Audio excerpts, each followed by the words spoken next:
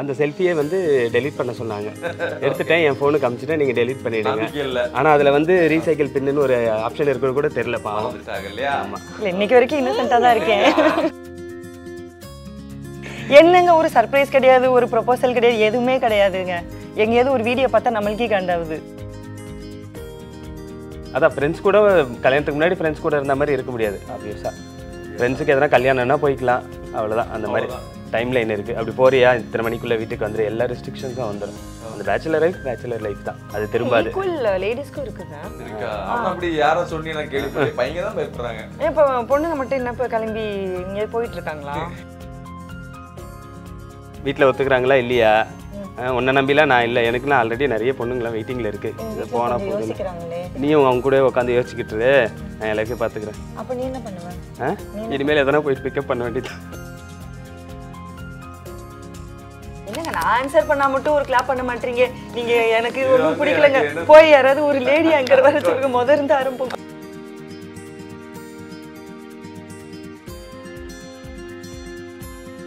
KLM டிஜிலக்ஷ்மி smart way to invest gold. Classmate வெற்றி நடை போடுகிறது. ஹாலிடேஸ்னாலே அது நம்ம ஜிடி ஹாலிடேஸ் தான். ரெட்னூல் நேயர்களுக்கு வணக்கம், நான் ஜார்ஜினோ. இன்னைக்கு நம்ம ஷோ நீயும் நானும்ல யார் இருக்காங்கன்னு பார்த்தீங்க அப்படின்னா, சோஷியல் மீடியாவில் பயங்கர வைரலாக இருக்கிற ஒரு கப்புள். நார்மலாக பார்த்தீங்க அப்படின்னா நம்ம வந்து ஒரு வீடியோ போகிறோம் அப்படின்னா 1 மில்லியன் போகிறதே பெரிய விஷயம். ஆனால் லைக்ஸே 1.5 மில்லியன் வாங்கக்கூடிய ஒரு பொட்டன்ஷியல் இருக்கிற ஒரு கப்புள். ஸோ ஏகப்பட்ட லைக்ஸை வாங்கி குமிச்ச சாரானரேன் இருக்கிறாங்க. ப்ரோ வணக்கம், எப்படி இருக்கிறீங்க? ரொம்ப நல்லா இருக்கீங்க. சந்தோஷமான ஷோக்கு வந்ததுக்கு. தம்பிக்கு எவ்வளோ ஆனந்தமான சிரிப்பு இல்லை? அவரை நீங்க எங்களை கலாய்க்கிறீங்கன்னு நினைச்சு சிரிக்கிறாரு.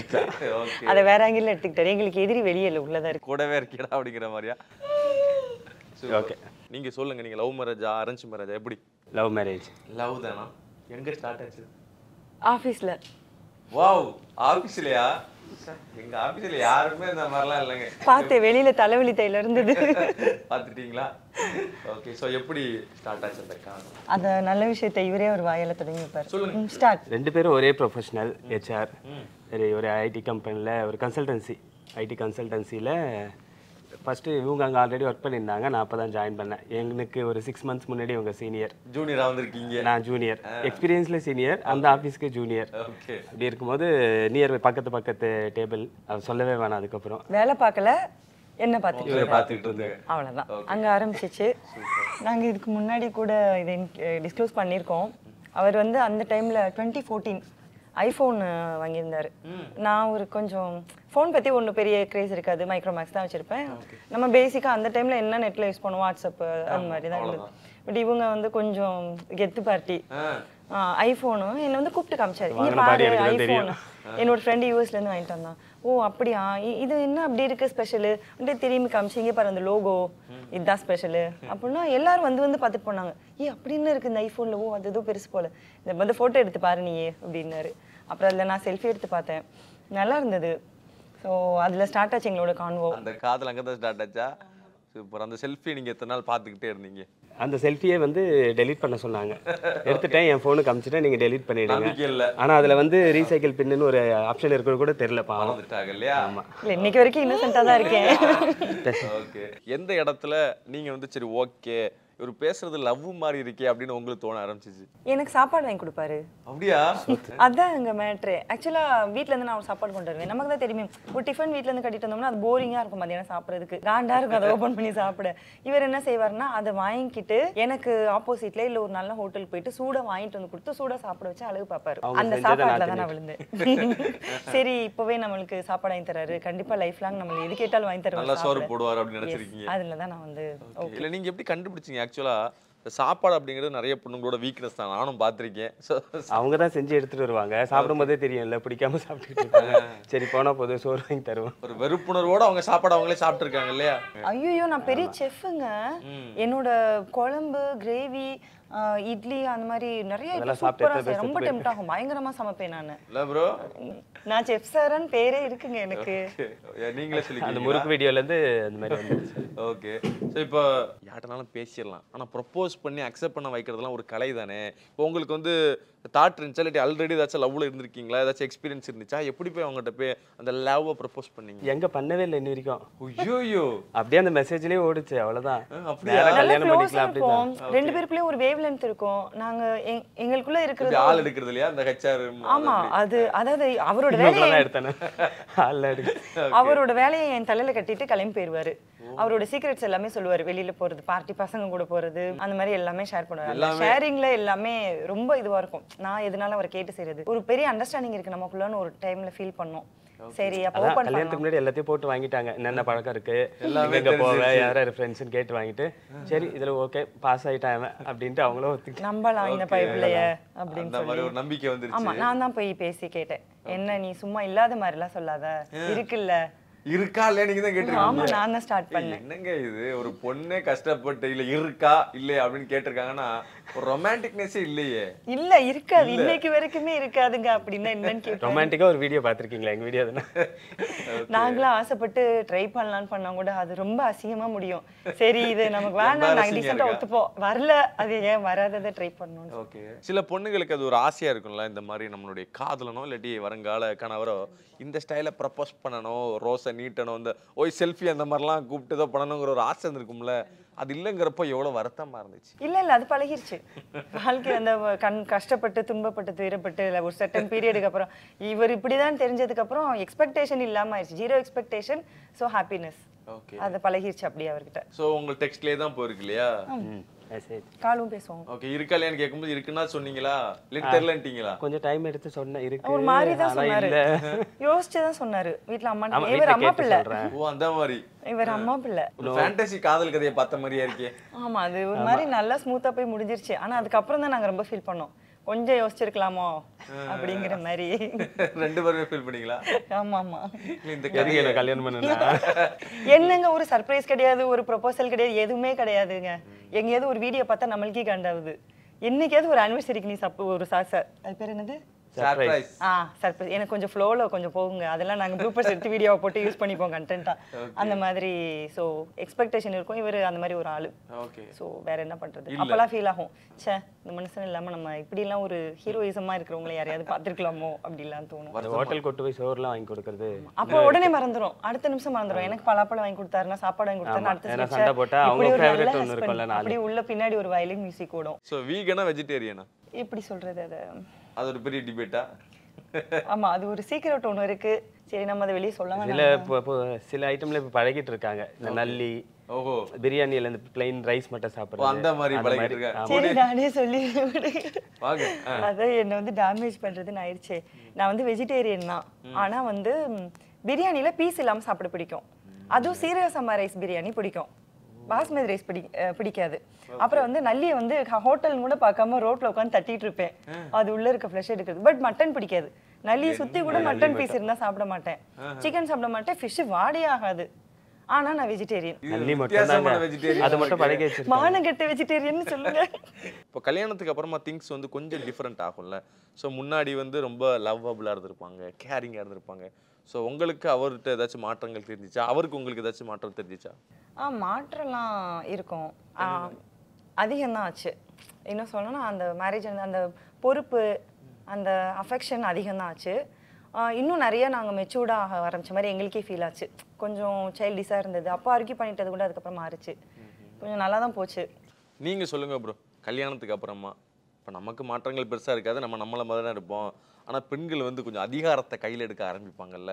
ஸோ அந்த மாதிரி ஃபீல் பண்ணிங்களா? நேற்று வரைக்கும் அம்மஞ்சியாக இருந்துக்கிட்டு இப்படி பண்ணுறேன்னு ஏதாச்சும் ஃபீல் ஆச்சா? அது வந்து ஆப்வியஸாக இருக்கும். எல்லாமே காஸ்ட் கண்ட்ரோல் பண்ணோம். இந்த மாதிரி இல்லை, நம்மளுக்குன்னு ஒரு பையன் வரான், அந்த மாதிரி காஸ்ட் கண்ட்ரோலிங்லாம் இருந்தது. அதுக்கப்புறம் இஷ்டத்துக்கு போய் செலவு பண்ணுறது அப்படி இப்படி இருந்தோம். ஓகே. அப்புறம் உனக்கு சேலரி எவ்வளோ, எனக்கு சேலரி எவ்வளோன்னு பார்த்து பட்ஜெட் இருக்கிறது, அந்த மாதிரி பொறுப்புகள்லாம் நிறைய வந்துச்சு. ஸோ அந்த வழிக்கு கொண்டு வரணுங்கிறதுக்காக என்னென்ன யுக்திகளை கையாண்டீங்க? என்ன பெரிய யுக்தி சொன்னா வரப்போறேன். அவ்வளோதானா? வாங்குறேன்னு அதெல்லாம் வாங்காது, அவ்வளோதான் முடிஞ்சு. ஸ்பீக்கர் வாங்கணும்னுவேன். கேஜெட்ஸ் தான் மேக்ஸிமம், ஃபோனு அந்த மாதிரி. அது இன்னும் கூட நாங்கள் மொபைல் வச்சு தான் ஓட்டிகிட்டு இருக்கோம். இவ்வளோ டெவலப் இன்னும் கூட மொபைல் தான். ஒரு கோப்ரோ கிடையாது, ஒரு கேமரா கிடையாது. அப்புறம் என்னடா போயா 3000 ரூபா மைக்கு. ஓகே. ஸோ இப்போ கல்யாணம் ஆகணும் அப்படின்னு நிறைய பேர் ஆசையோட வெயிட் பண்ணுவாங்கல்ல. ஸோ அவங்களுக்கு வந்து சில பயங்கள் இருக்கும். இந்த மாதிரி ஐயோ நம்ம வந்து ரொம்ப ஜாலியாக இருக்கமே, அந்த மாதிரி பார்ட்டியெல்லாம் பண்ணிட்டு சந்தோஷமாக இருக்கமே, ஆனால் கல்யாணமான அந்த மாதிரி ஃப்ரீடமெல்லாம் பறிச்சிருவாங்களோ அப்படிங்கிற மாதிரி சில கேள்விகள் இருக்குல்ல. ஸோ அந்த பேச்சுலர்ஸுக்கு நீங்கள் என்ன சொல்ல விரும்புறீங்க? 100% கண்டிப்பாக பறிச்சிருவாங்க. அதில் எந்த டவுட்டும் கிடையாது. பாசிட்டிவாக பேசுங்க ப்ரோ. பாசிட்டிவாக என்ன சொல்கிறது, அதான் ஃப்ரெண்ட்ஸ் கூட கல்யாணத்துக்கு முன்னாடி ஃப்ரெண்ட்ஸ் கூட இருந்த மாதிரி இருக்க முடியாது ஆப்வியஸாக. ஃப்ரெண்ட்ஸுக்கு எதனா கல்யாணம்னா போய்க்கலாம், அவ்வளோதான். அந்த மாதிரி டைம் லைன் இருக்குது. அப்படி போறியா இத்தனை மணிக்குள்ளே வீட்டுக்கு வந்துடும், எல்லா ரெஸ்ட்ரிக்ஷன்ஸும் வந்துடும். அந்த பேச்சுலர் லைஃப் தான், அது திரும்பாது. லேடிஸ்க்கும் இருக்குங்க. இருக்கா? அவன் அப்படி யாரும் சொன்னி நான் கேள்விப்பட்டேன். பையங்க தான் பயப்படுறாங்க. இப்போ பொண்ணுங்க மட்டும் என்ன இப்போ கிளம்பி இங்கே போயிட்டு இருக்காங்களா? இல்லைங்க, முன்னாடி வந்து சொல்லுவாங்கல்ல வீட்டு பொறுப்பு பார்க்கறது. நாங்களும் வீட்டில் டிஃபன் வாங்கிட்டு போயிட்டு ஜாலியாக வந்தவங்க தான். வீட்டு வந்து எனக்கு தட்டு வரைக்கும் எங்கள் அம்மா கொடுப்பாங்க. எல்லாமே எங்கள் அம்மா எனக்கு ஊட்டி விட்டு தான் காலையில் அனுப்புவாங்க வேலைக்கெல்லாம். சொல்லி காட்டுறீங்களா அவர்கிட்ட? இப்போ நான் பொறுப்பா அதாவது நான் அந்த சேஞ்சஸ் லைஃப்ல மாறுதுன்றதை புரிஞ்சு மாற்றி பண்ணிக்கலாம், அவ்வளோதான். ஸோ உங்களுடைய யூடியூப் பயணம், இன்ஸ்டா பயணம், ஸோ அதுக்குள்ளே போகிறக்கு முன்னாடி ஒரு செக்மெண்ட் வச்சிருக்கேன். சூப்பரான செக்மெண்ட். என்ன அப்படின்னா இதில் வந்து ஒரு சில விஷயங்களை எழுதி போட்டிருக்கேன். இதுக்கு வந்து நேர்மையாக தான் பதில் சொல்லுவேன் அப்படின்னு சத்தியம் பண்ண முதல்ல பவுல். பொய் சத்தியம் பண்ண வேற மாதிரி வந்து. ஓகே, ஆளுக்கு ஒன்று நீங்கள் சத்தியம். சத்தியம் எடுத்துக்கோமா. நீ அதில் பண்ணிட்டியா? ஆமா, நான் மேலே பண்ணிடுறேன். பாஸ் கொடுத்து நானும் ஃபர்ஸ்ட். ஆமா, ஃபர்ஸ்ட் ஒன்று இது வச்சுக்கேன், அப்புறமா வாங்கிக்கலாம். ஓப்பன் பண்ணக்கூடாது. சைட் அடிச்சு வசமா சிக்கன மொமெண்ட். ஒரு பொம்பளை பிள்ளைக்கு வரக்கூடாது மொமெண்ட். அந்த மாதிரி ஏற்பட்டிருக்கு. ஒன்ன சைட் அடிச்சு கேட்கல. ஆமா, நீங்க அடிச்ச மாதிரி தான் நான் கேக்குறோம். நான் சைட் அடிச்சு ஒன்னு ரெண்டு ரொம்ப கஷ்டமேங்க. நான் சைட் அடிக்கிறது முன்னாடி லவ் பண்ற காலத்துல கூட இருந்திருக்கலாம் இல்லையா? என்ன சைட் அடிச்சதுன்னு கேக்குறீங்க? நோ, உண்மையை சொல்லணும்னா நான் வந்து ஆக்டர் விஜய் அதர்வாவை தான் சைட் அடிச்சிருக்கேன். ஓகே, அதை நான் அவர்கிட்ட ஓப்பனா போய் சொல்லிட்டேன். அவர் எப்படிப்பட்ட பெரிய மனுஷனா இல்ல இவர்கிட்ட எனக்கு இந்த மாதிரி ரொம்ப பிடிச்சிருக்கு, நான் எனக்கு பாட்டு வந்து ஐயோ இந்த பாட்டு வருதே அப்படின்னு எனக்கு வருது, அந்த மாதிரி பிடிக்குது எனக்கு ரொம்ப அப்படின்னு சொல்றேன். அவரே என்னை கூட்டிட்டு போய் நல்லா பாரு என்ஜாய் பண்ணு கூட்டிட்டு வந்து ஓகே சப்போர்ட் பண்றாங்க. அவங்களால குடும்பத்துல இந்த பிரச்சனை வராதுங்கிற நம்பிக்கை. சூப்பர். சோ உங்களுடைய கேள்வி கொடுங்க. டாடி என்னன்னு பார்க்கட்டுமா? அவனே ஓபன் பண்றேன். சரி, நீனே படி பாப்போம். இந்த கேள்வி முடிஞ்சே. First thing about getting married. இதுதான் முடிஞ்சு. வாங்க ப்ரோ, அவங்கள மறந்துருங்க, சத்தியம் பண்ணிருக்கீங்க. சரி, நான் திரும்பிக்கிறேங்க. நிறைய இருக்கு, ரொம்ப நிறைய யோசிக்கிறீங்க. என்ன ப்ரோ கடகடன்னு ஓடுது. ஹாப்பினஸ் கொஞ்சம் கம்மியாகும், கொஞ்சம் இல்லை. அவங்க லைஃப் அமையல. ஹாப்பினஸ் அப்படின்னா நீங்க பொதுவா சொல்லக்கூடாது, கரெக்டா ஸ்பெசிஃபிக்கா சொல்லணும். என்ன நீங்க இங்க இருந்து கிளம்பும் போது எங்களுக்குள்ள எதனா ஒண்ணு பண்ணி அவர் உன்னை மறந்துட சொல்லிட்டாரு, நம்ம தனியா. சரிங்க, நான் திரும்பிக்கிறேன். நீங்க இத்தனால மனசுல பாரத்தோட ஒன்று வச்சிருப்பீங்கல்ல, என்னடா இது அப்படின்னு, எனக்கு அதுதான் வேணும். கேள்வி கேட்கறதுக்கு ஒரு ஆள் இருக்காங்க அப்படின்னு மைண்ட்ல ஓடிட்டு இருக்கோம். ஓகே, அது ஐயா அது யாராவது இது எப்படி தான் சமாளிக்கிறது? நானே டிவேட் ஆகிறேன் பாருங்க. அது என்ன क्वेश्चन? மேரிட் லைஃப் கரெக்ட் தான். ஓகே, யாரும் கேள்வி கேட்டா பிடிக்காது இல்ல. வைஃப்னா அது நெக்ஸ்ட் என்ன வரக்கும்? One complement you never set. One complement. ஆமா, நான் அவர்கிட்ட சொன்னதே கிடையாது. எனக்குள்ளேயே நான் நினைச்சிட்டு இருந்திருப்பேன், என்ன மாதிரி ஒரு ஆளெல்லாம் வச்சு சமாளிக்கிறாரே அப்படின்றத நான் எப்பவுமே பெருமையா தான் மனசுல நினைச்சிருப்பேன். ஆனா அதை சொல்லிட்டா என்னோட ஈகோன்னு ஒண்ணு இருக்குல்ல, அவருக்கு ஓ அப்படியா நம்ம அப்படி இருக்கோமோன்னு கொஞ்சம் கிடுக்கிடுக்கி ஏறிடும். அதை அங்கேயே தட்டி உட்கார. அதனால அதை நான் இன்னைக்கு வரைக்கும் ப்ரப்போஸ் பண்ணது ஆல்பா ஸ்டைல். பாத்தீங்களா, ப்ரப்போஸ் நீங்க கரெக்ட்டா பண்ணவே இல்ல. கேள்வி எழுதும் போதும் அது யோசிச்சு ஆல்பா ஸ்டைல்னு இருக்கு. ஆல்பா ஸ்டைல் அது நார்மல் ஸ்டைல் கிடையாது. ஆல்பானா யாருன்னு தெரியும்ல? அனிமல் படம் பாத்தீங்களா? பார்த்தாச்சு ரெண்டு வாட்டி. நீங்க ரெண்டு வாட்டி அனிமல் படம் பாக்கும்போது நீங்க ஒரு ரியல் செக் முடியுது. யாரு அந்த டயலாக் எல்லாம் ஃபீல் பண்ணி பேசுறாங்க. தெரியாம எடுத்துட்டானாங்க, தெரியாம எடுத்து. ஓகே, தனியா செஞ்சிருக்காங்கப்பா. ஆல்பா ஸ்டைல்னா அது என்ன ஒரு தனாவட்டா பேசுறது இருக்குல்ல, ரொமான்டிக்கா இல்லாம என்ன நீ தான் லவ் பண்ண அந்த மாதிரி அந்த தோனி. வீட்டில் ஒத்துக்கிறாங்களா இல்லையா? உன்னை நம்பிலாம் நான் இல்லை, எனக்குலாம் ஆல்ரெடி நிறைய பொண்ணுங்களாம் வெயிட்டிங்கில் இருக்கு. இதை போனால் யோசிக்கிறாங்களே, எனக்கு எங்கள் வீட்டில் யோசிக்கிறேன். நீயும் அவங்க கூட உட்காந்து யோசிச்சுக்கிட்டு நான் என் லைஃபை பார்த்துக்கிறேன். அப்போ நீ என்ன பண்ணுவ? இனிமேல் எதனா போயிட்டு பிக்கப் பண்ண வேண்டியது. அவர்கிட்ட ராஸ்மிகா பண்ணனா இருக்காங்களே. Super super, nice bro. தனியாக செய்கிறாங்க. சரிம்மா, மம்மிக்கு இப்போ ஓப்பன் அந்த மம்மிக்கு சரி மம்மிக்கு ஓப்பன். கிட்ட அப்பதான் தெரியும். சரி சரி 2 சிலபஸா 3 சிலபஸான்னு பார்க்கலாம். இது மட்டும் முதல்ல தெரிஞ்சிருந்தா கல்யாணமே பண்ணியிருக்க மாட்டேன். சரி அது நானே ஒரு டைம்ல அக்செப்டன்ஸ் பண்ணி டெடிகேஷனாக என் ஃபேமிலிக்காக என் குழந்தைய பார்க்கணும் ஹஸ்பண்டுன்ட்டு என்னோட லைஃப் மொத்தமாகவே ஒரு பாயிண்ட்ல சேஞ்ச் ஆகும். அது கொஞ்சம் ஃபீல் ஆகும். அப்போ அது நல்லா இருந்தது. ஸ்கூல் போகும்போது ஜாப் போகும்போது ஏதோ ஒன்று இருந்துச்சு, அது இப்போ இல்லை. இது தெரிஞ்சிருந்தா கல்யாணம் பண்ணாமலே இருந்திருப்பேன் அப்படிங்கிற ஒரு காரணத்தை சொல்றீங்க இல்லையா? ரைட்டு. இதுல 2 ஏன் கொடுத்தானே அதுதான் உங்களுக்கு பிட் ஆயிடுச்சு. ஓகேவா உங்க ஆன்சரு? ஓகே. என்னங்க நான் ஆன்சர் பண்ணா மட்டும் ஒரு கிளாப் பண்ண மாட்டீங்க நீங்க? எனக்கு ஒன்றும் பிடிக்கலங்க. போய் யாராவது ஒரு லேடி ஆங்கர் வர சொல்லுங்க. முதர்ந்து ஆரம்பம் போட்டு இரிட்டேட்டிங் திங்ஸ். உங்ககிட்ட இரிட்டேட்டிங் திங்ஸ் ஒரு பாத்தீங்களா? சில விஷயம் நீ பார்த்து எரிச்சல் அடைஞ்சிருப்பீங்கல்ல, அடிக்கலான்னு கூட தோணி இருக்கும். அடிக்கக்கூடாது, பட் அந்த சிந்தனை ஏற்பட்டிருக்கும் இல்லையா? ஃபுட்டில் தான் அதுவும். சாப்பாட்டில் வந்து எதனா ஒன்று சொல்லுவோம் சால்ட் இல்லைன்னு. இல்லையே எனக்கு கரெக்டாக தானே இருக்கே சாப்பாடு. அப்போ அந்த ஷெஃப் சாரா வந்து அப்போ வெளியே வருவோம். அதை அக்செப்டே பண்ண மாட்டாங்க. ஆஃபீஸில் எடுத்துகிட்டு போய் ஆஃபீஸில் ஷேர் பண்ணி ஆஃபீஸில் 5 பேரும் சொல்லிவிடுவாங்க காரமாக இருக்குன்னு. அதை இவங்க ஒத்துக்க மாட்டாங்க. அது வந்து ஒரு ஈகோவா? இல்லை, ஒருவேளை நான் காரமாக சாப்பிட்றேன் போல.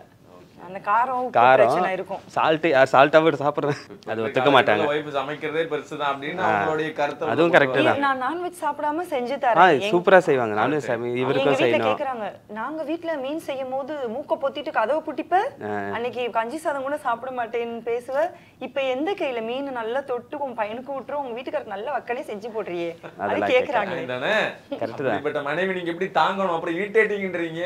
எந்த என்ன தாங்கணுமே தாங்குற சூப்பரான செக்மெண்ட். அடுத்தபடியா உங்களுடைய அந்த சோஷியல் மீடியா வாழ்க்கைக்குள்ள வரும். இல்லை சோஷியல் மீடியா வந்து இப்போ ஒரு 2-3 இயர்ஸாக தான் ஒரு பெரிய பூம். அதுவும் இன்ஸ்டாகிராம் பார்த்தீங்க அப்படின்னா ஒரு இன்ஃப்ளூயன்சர்ஸ்க்குன்னு ஒரு மார்க்கெட் கிரியேட் ஆன வருஷம் தான் இது. ஸோ இப்போ நீங்கள் வந்து கப்பலாக இருக்கீங்கல்ல, ஸோ எப்போ உங்களுக்கு தோணுச்சு ரைட்டராக நம்ம வந்து ஒரு வீடியோவாக பண்ணலாம் அப்படின்ட்டு? அந்த இது தான் கோவிட் டைமில் தான் எல்லாரும் மாதிரியும் நாங்களும் கேமரா தூக்கிட்டு விளாகர் ஆகணும் அப்படி இப்படின்னு. சரி, அப்போ இன்ஸ்டா அந்தளவுக்கு ஃபேமஸ் கிடையாது. 2021 அந்த டைமில் 2021 யூடியூப் தான் கொஞ்சம் ரீச்சில் இருந்தது. சரி நம்மளுக்கு வர்றது என்ன, அது அவங்களுக்கு தெரியும்ல, ஷெஃப் சாரா தானே, குக்கிங்கே பண்ணுவோம். அதுவே நாங்கள் வேறு சேனல் பார்த்து தான் பண்ணுவோம். இல்லை, உள்ள ஒன்று இருந்தது கண்டென்ட். நாங்கள் ஒரு மாதிரி ட்ராவலர் தான். மேரேஜ் ஆன செகண்ட் டேவே பாலி போனோம். அங்கே வந்து நான் மைக் வச்சு ஃபோன் வச்சுட்டு பேசிக்கிறது. இப்போ நம்ம பட்டர்ஃப்ளை பார்க்குக்கு வந்திருக்கோம். அந்த மாதிரி எனக்கு ஒரு மாதிரி சிரிப்பாக இருந்தது. அது என்ன பண்றாங்க இவங்க? அப்போ இவங்க அதெல்லாம் வீடியோ பார்த்துருக்காங்க, விளாக்லாம். எனக்கு ஒரு மாதிரி காமெடியாக இருந்தது. என்ன பண்ணிட்டு இருக்க, ஃபோட்டோ எடுக்கவே இங்கே டைம் இல்லைவான்ட்டு போயிட்டோம். அவர் ஒரு மாதிரி யோசிக்க ஆரம்பிச்சிருப்பாரு. சரி இதுக்குள்ள ஏதோ ஒன்று இருக்கு, இதை வெளியே கொண்டு வரலாம், இதை கண்டென்ட்டாக மாற்றி பார்க்கலாமான்னு அவர் ஐடியா பண்ணி அவர் ஒரு சப்போர்ட் ஃபேக்டரில் யூடியூப் ஸ்டார்ட் பண்ணலாம்டா, ஏதோ ஒன்று போடுவோம், கிளிக் ஆகுதான்னு பார்க்கலாம், நீ வாய்ஸ் பேசி போடு அப்படி சொல்லி ஒரு ஐடியாவில் அது ஸ்டார்ட் ஆனது. அதுக்கப்புறம் நாங்கள் எல்லா டிக்டாக் அதெல்லாம் பார்ப்போம், எல்லாம் இது பண்ணுவோம். அதெல்லாம் பார்த்துட்டு நாங்கள் வீட்டில் உட்காந்து நாங்கள் பண்ணிட்டு இருக்கோம். நான் இவரை கம்பல் பண்ணி பண்ண வைப்பேன். நிறைய அந்த டப் மேஷ் டிக்டாக் அதெல்லாம் வந்து பண்ணுவோம். அப்போது ஒரு மாதிரி எனக்கு அதில் இன்ட்ரெஸ்ட் நிறையா இருக்குன்ற மாதிரி ஒரு ஃபீல் ஆகிட்டு அப்புறம் கொஞ்சம் கொஞ்சமாக லிட்டரலாக மூவ் ஆனோம். இன்னைக்கு இந்த ஸ்டேஜில் வந்து நிற்கிறோம். ஓகே. ஸோ இப்போ கிட்டத்தட்ட ஒரு 4 லட்சம் பேர் சப்ஸ்கிரைபர்ஸ் ஃபாலோஸ் அப்படிங்கிறது சாதாரண விஷயமே கிடையாதுல்ல. ஏன்னா இப்போ வந்து ரொம்ப ஈஸியாக நெகட்டிவிட்டி ஸ்ப்ரெட் ஆகிற நேரத்தில் ஸோ இவ்வளோ ஃபாலோவர்ஸ் கூட இருக்கும்போது ஒரு ஹாப்பினஸ் இருக்கும்ல. சரி இவ்வளோ நம்மளை ரசிக்கிறாங்க அப்படின்னு. ஸோ உங்களுக்கு ஞாபகம் இருக்கா எந்த வீடியோ ஃபர்ஸ்ட் ரொம்ப ட்ரெண்ட் ஆச்சு அப்படின்னு? ஏதாவது அந்த பிச்சைக்காரன் காசு கொடு, அது வைரல் வீடியோ. அதுதான். அதுக்கு முன்னாடி நிறைய வீடியோ மில்லியன் போச்சு. பட் நம்மள ரெகக்னைஸ் பண்ணி சன் நியூஸ் வரைக்கும் கொண்டு போச்சு. ஆமா, நிறைய சேனல். ஸோ அதுல கொஞ்சம் அதிகமான ரீச் அண்ட் ஃபேஸ் நல்லா வெளியே வந்தது. எல்லாருக்கும் பிடிச்சிருந்தது. அது வைரல் ஆகிறது எங்களுக்கு தெரியல. என்ன பண்ண வீடியோ போட்டோம், இவர் நாள் ஈவினிங் போஸ்ட் பண்ணோம். எடிட்டே இல்லை, அதில் மியூசிக் எதுவுமே இருக்காது. எடுத்து அப்படியே ராவாக போஸ்ட் பண்ணது அது. அப்புறம் அன்னைக்கு மறுநாள் காலையில் மில்லியன் வந்துருச்சு. இவங்க என்ன பண்ணிக்கிட்டு இருக்காங்க, ஒரு நைட்டே போட்டு பார்த்துருக்காங்க. டேய் நியூஸ்லலாம் வந்துருச்சுன்னு சொல்கிறாங்க. அப்படியா, சரி ஓகே. 3 நாள் 5-6 மில்லியன் போயிடுச்சு. மேலேயே போயிருக்கு. கிட்டத்தட்ட 6 மில்லியன் வந்துச்சு. அவ்வளோ வைரல்.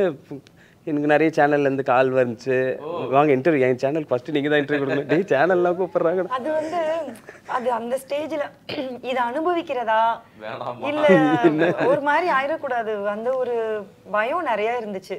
என்னடா இப்படி நம்மளை வைரல்றாங்க, நம்ம முஞ்சிய எல்லாம் அது ஒரு நெகட்டிவ் கமெண்ட் கூட வராத ஒரு வீடியோ. அந்த மாதிரி ஒன்று நடக்குமா, நடந்துருச்சே அப்படின்ற மாதிரி இருந்தது. பட் அது ஒரு நல்ல ஃபீல். இப்போ இந்த ஃபீல்டில் இருக்கணும், எல்லா வீடியும் போகணும் அப்படின்னா ஒரு கனெக்ட் உங்களுக்கு வந்து ஆடியன்ஸோட இருந்துகிட்டே இருக்கணும்ல. ஸோ நீங்கள் வந்து எதாவது பிளான் பண்ணீங்களா, பேசுனீங்களா? ஓகே நம்ம வந்து இந்த விஷயங்கள்லாம் பண்ணலாம், இதெல்லாம் வேணாம் அப்படின்னு ஏதாச்சும் நீங்கள் ஓப்பனாக பேசியிருக்கீங்க? அது இருந்தது, ஒரு பிளான் இருந்தது. ரிலேட்டிவாக இருக்கணும், வேறு மற்ற வீடியோஸ் எதுவுமே காப்பி அடிக்க வேணாம் ஃபஸ்ட்டு. ஏன்னா அது இருந்தது. அதுதான் உள்ள வரும்போதே தெரிஞ்சது. ஒரு இடத்துல ஒரு வீடியோ பார்த்துட்டு ஸ்வைப் பண்ணிட்டே இருப்போம். அது இன்னும் ஒரு 2-3 செட்டில் பண்ணியிருப்பாங்க.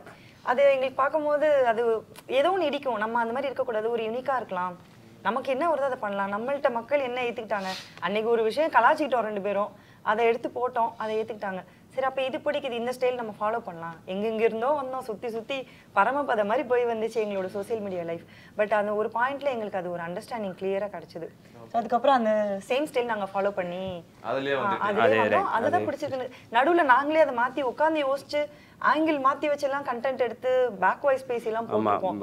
அது 50,000 வியூஸ்க்கு மேலே போயிருந்திருக்காது. அது காண்டாயிட்டு டெலிட்டே பண்ணிடுவோம். அதுக்கப்புறம் நம்மளுக்குள்ள நடக்கிறத போடலாம், அந்த வியூஸ் போது போல ரிலேட்டபிளா இருக்கணும், ரியாலிட்டியா இருக்கணும், ஒரிஜினலா. ஸோ மக்களுடைய பல்ஸை பிடிச்சிட்டீங்க. அந்த இது இருந்தது. ஓகே. முக்கியமா நான் கிச்சன்ல நின்றேன்னா நான் கண்டென்ட்ன்றதை எடுத்துட்டு கிளம்பி வந்துருவேன். அது அந்த முறுக்கு அவர் சொன்ன முறுக்கு வீடியோல இருந்து முறுக்கு கடைசியா வந்த அந்த இட்லி, எந்த இட்லி, கோதுமை இட்லியா, இட்லி பொரிச்ச சிக்கன், அந்த வீடியோஸ்லாம் ரொம்ப நல்லாவே இருந்துச்சு. ஸோ அப்போதான் நான் கூட நினைச்சேன் நீங்க வந்து பெரிய செஃப்பா இருப்பீங்கன்ட்டு. நான் உண்மையிலே செஃப். என்னங்க நீங்க திரும்பிக்கிட்டேன், அந்த மனப்பக்கத்துக்கு இப்போ வந்துட்டேன். ஸோ இப்போ சோஷியல் மீடியாவை ஹேண்டில் பண்ணும்போது பாசிட்டிவாக எவ்வளோ விஷயங்கள் போனாலும் நெகட்டிவாக சில விஷயங்கள் இருந்துக்கிட்டே இருக்கும்ல.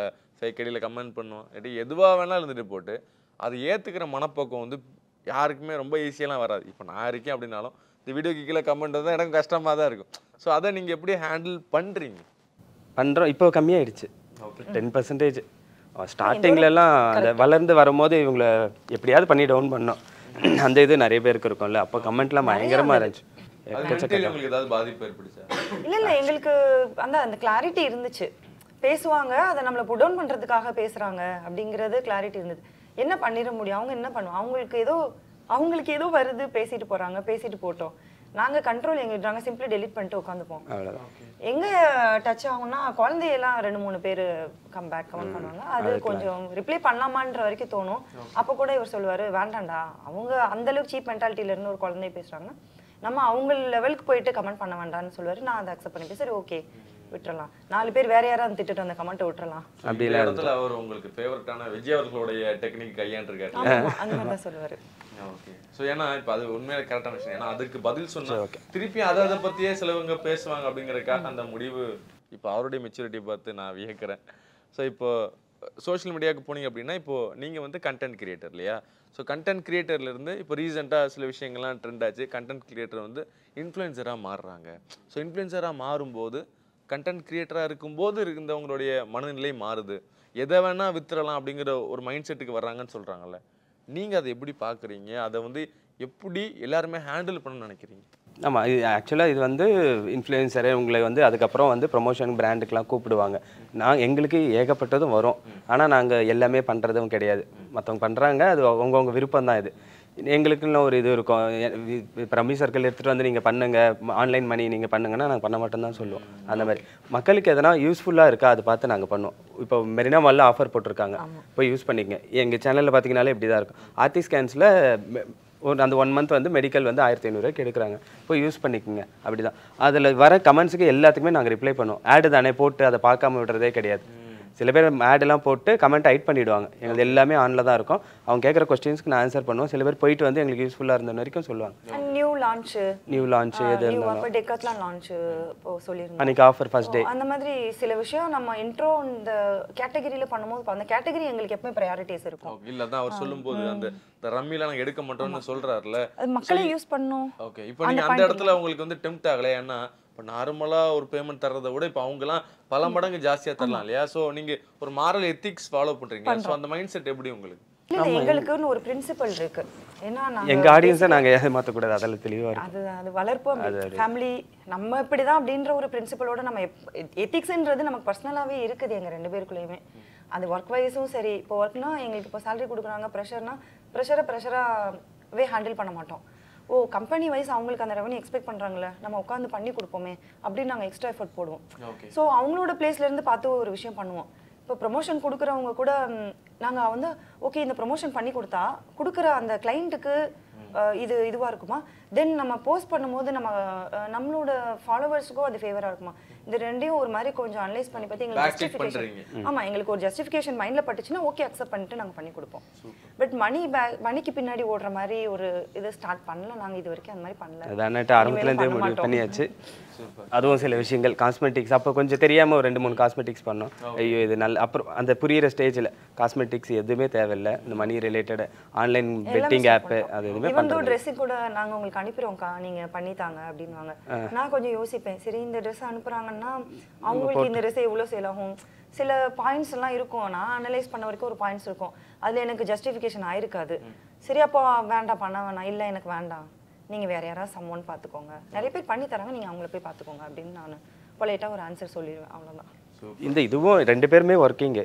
நான் 5 days ஆஃபீஸ் போனால் அவங்களுக்கு ஒர்க் ஃப்ரம் ஹோமில் இருக்காங்க, ஒரு ஸ்கூலுக்கு அனுப்பணும். எங்களுக்கு அதனாலேயே மேக்ஸிமம் போய் ஷூட் பண்ணி ஆடு எடுக்கிறது வேண்டாம், வருதா ஓகே நல்லதாக இருக்கா வாரத்துக்கு ஒன்று பண்ணுவோம். ரீல்ஸ் எடுக்கவே எங்களுக்கு டைம் இல்லை. சாட்டர்டே சண்டே மட்டும்தான் நாங்கள் ரீல்ஸ் எடுக்கிறது, அந்த வாரம் ஃபுல்லாக அது போடுறது, அப்படி தான் போயிட்டுருக்கோம். சூப்பர். ஸோ உங்களுடைய பல விஷயங்களை ஷேர் பண்ணிக்கிட்டீங்க. கடைசியாக இப்போ எல்லாருக்குமே ஒரு லாங் டைம் கோல் ஷார்ட் டைம் கோல்னு ஒன்று இருக்கும்ல.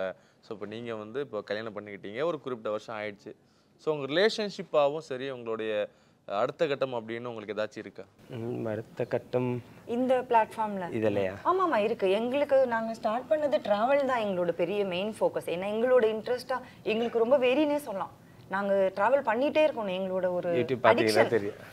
எங்களுக்கு அது அடிக்ஷன். நாங்கள் அந்த மாதிரி தான். விஜய் சேதுபதி பாட்டு வந்தப்பெல்லாம் என்ன நம்ம உள்ள நினச்சதெல்லாம் கவிதையாக பாட்டாக எழுதிட்டாங்க அப்படின்ற மாதிரி. சொத்து சேர்க்கணும் அதெல்லாம்ன்றது கூட இல்லை, நம்ம ட்ராவல் பண்ணணும், மெமரி சேர்க்கணும்.